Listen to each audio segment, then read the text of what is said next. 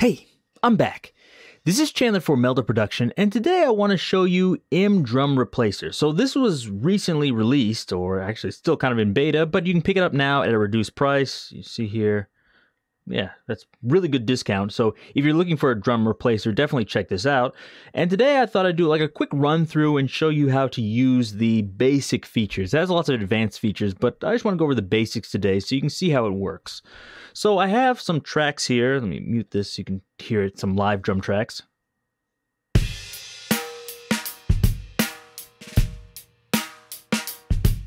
Okay, and I'm going to show you how you can use them on these tracks. So if we open it up here, you see we have MDrumreplacer. Okay, now we have lots of things here. We have the wet and dry, which I want to move up to 100%, but you can blend it in if you want to blend the sample with the other stuff. We have leveling, which I'll go over later. You have close mics, overhead mics, room mics, etc. If you want to go into that and like really tweak it, that's great, and it's really easy. I like how it's on the front page, so it's easy to move. We have other things like input, output, look ahead. So this actually does work with look ahead. It should compensate for the latency in your DAW, if your DAW actually does that, which is good. Minimum velocity level, velocity shift, which might... If, let's say, you hit it hard, like the drummer's playing too hard, and you're like, I want to move it down a little bit, so not all the hits are at, 127 in your, MIDI. We can move it like this, and it'll just shift it down. And then velocity shape, which is similar, but instead of, it will kind of compress or, I guess, decompress the velocity shape or the hits. If that makes sense. In a future video, I'll try to go over some of the more advanced features and explain this a little bit more clearly, but I want to, kind of get this done. Let's go through this because there's lots of stuff in here. So here we have the detector. We'll adjust that later, and the main thing we have is the drum library here. We have lots of different types of drums. If you're wondering where you get these from, or maybe if you don't have any other Melda plugins or anything, you want to go in here into the menu, and where it says download and install products, just go in here, just click on it, and you'll see this.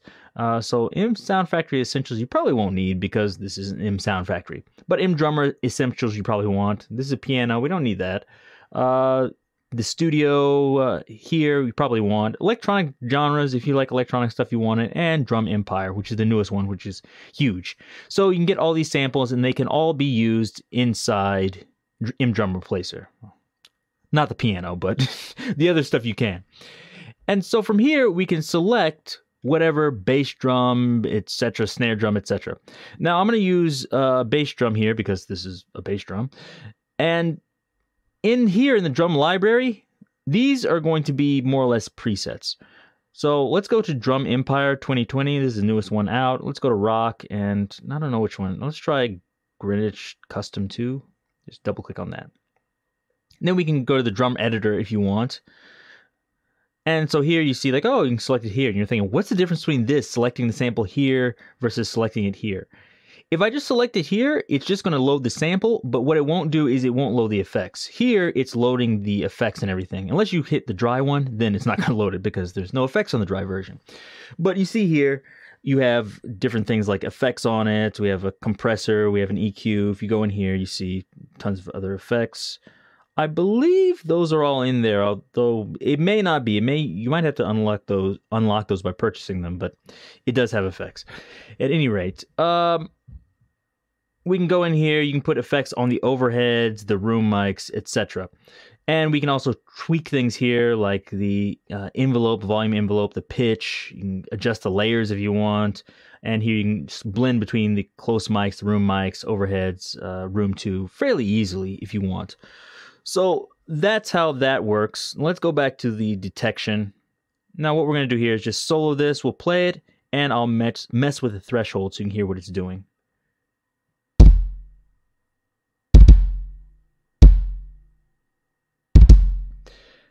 Now, if you heard that and you see these, like these two hits, it sounds like it's kind of like doubling. And that's usually because the threshold is too low. It's picking up some noise. So what we're going to do is just move this up a bit as we play it.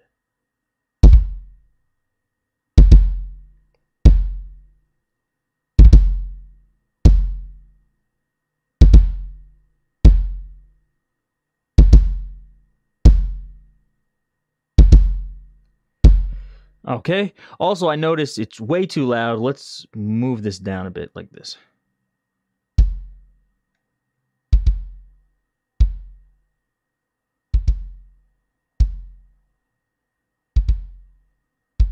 That's sounding better, but I don't really like that one. Let's try another sample here.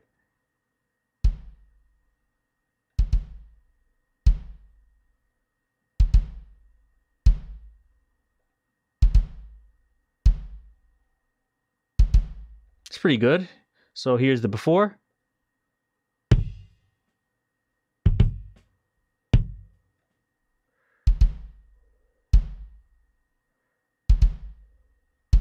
Okay, so before it sounded like just hitting a cardboard box. This sounds much better. So we fixed that one. Let's go over to the snare drum here. We'll do the exact same thing. We can just copy it over there. Let's set this back to default. Let's actually turn the output down so we're not blowing out our speakers like we were before. And we can just go and do the exact same thing here with the snare, which is Drum Empire 2020. I don't know what I want. I don't know. Should I do? Oh, let's just go in here. Drum Empire 2020. We want something fat, I guess. There we go. Okay. Make sure we... Actually, you don't have to, but I want to change this to all the way wet, and we'll do the same thing.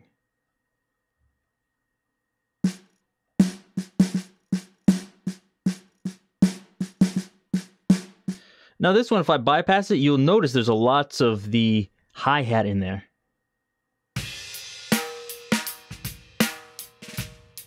So for that, I'm really going to want to move the threshold up like this.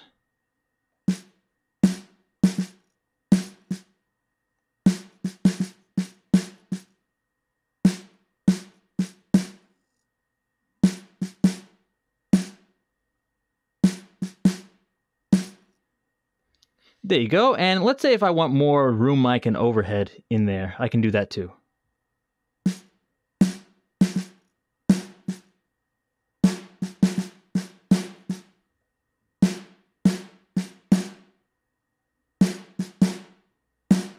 Okay, now let's hear this, the bass drum and the snare drum, and then I'll turn them off so you can hear what it sounds before and after. So this is before.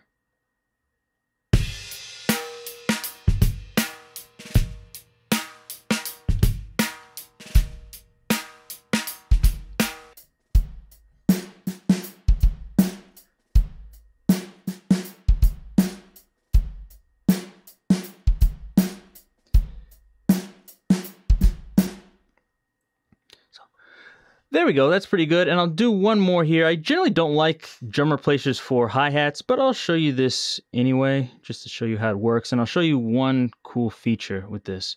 So we have it on default, do the same things again. Let's go to the drum library, let's find a hi-hat here. I don't know, let's do another Drum Empire. I have no idea what I want. Let's try this one.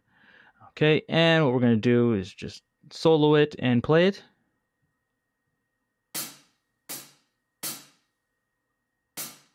And you notice, like, hey, I don't hear anything. If you bypass it,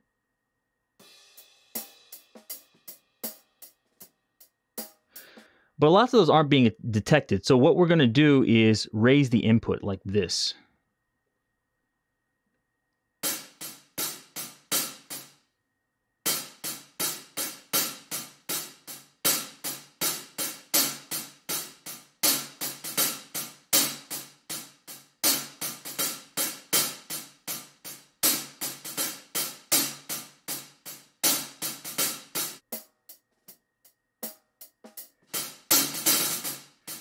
Now I'll just turn the output down a little bit so it's even, and I'll show you something else you can do. Like, one thing you'll notice, like, this is really uneven.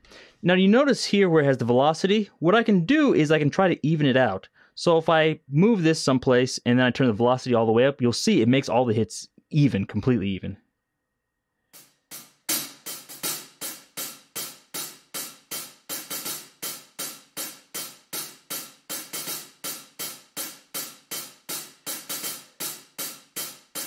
Okay, so maybe not completely even, but it's pretty close. You see those red dots? That's the correction. And you can also turn this down, so like I don't want it quite that even, but I want something close like this.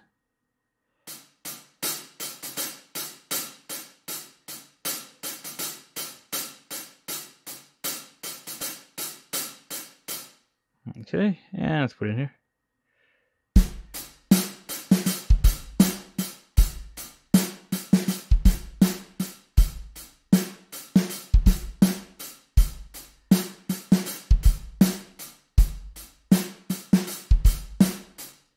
Okay, that's probably too loud.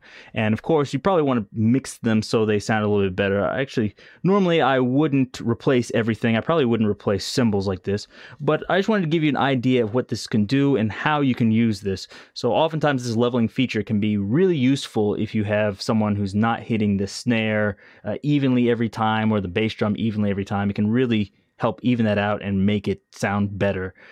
In the future, if you're interested, I'll do a video comparing MDrumreplacer and MDrumenhancer because they do similar things, but there's different times you might want to use them. So I can go over why you'd want to use one versus the other, or oftentimes you might even want to use both on different drums in the same song.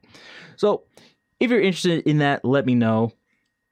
If you have any other questions, please let me know. Leave me a comment down below. Give me a thumbs up if you enjoyed this. And check out all the other plugins at meldaproduction.com. Till next time, see you.